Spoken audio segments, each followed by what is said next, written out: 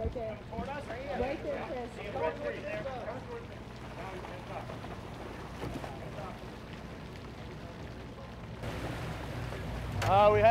We got a shark on.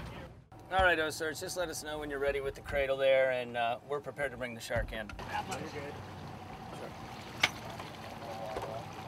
I don't see any tag.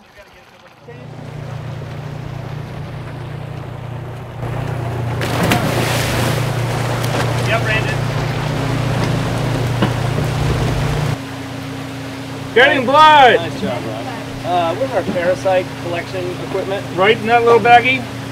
these are all right pectoral and vial number C. Tag is in. One of the ways you check to see how they're doing, if they're healthy and not suffering too much, is tap it. You get a good gill reflex like that. Shark's in good shape. Yeah, another female shark, beautiful shark. I'm gonna guess it's probably about that same size, 12 and a half, 13 foot. Appears to be really healthy. Finishing up the surgery right now, gonna put the tag on next. But I mean, the last 2 trips we've done here, and a month's worth of fishing, we caught 2. We're on day 2 and we've got 2, so that's good averages right there. Hey, I'm going to name this shark right now.